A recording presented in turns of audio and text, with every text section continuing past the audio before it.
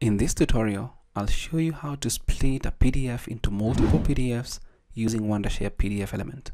Welcome to this video. My name is David and I hope you're well wherever you are around the world. I'm inside Wondershare PDFelement and I'll begin by opening the PDF I want to split into multiple PDFs. Then I'll click on it. I'll click on open and this is our particular PDF.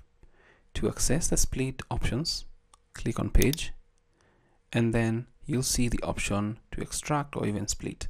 The split option allows you to split documents into multiple pages. From this section you can see all your pages, how they look like, but let's click on split PDF.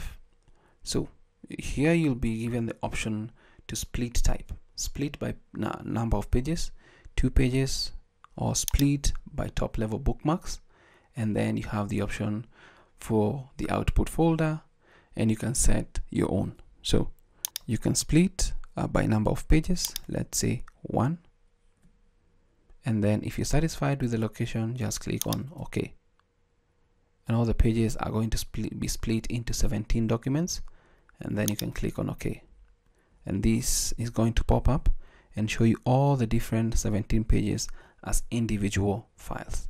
And that is how you can split a PDF into multiple PDFs using Wondershare PDFelement. Thanks for watching.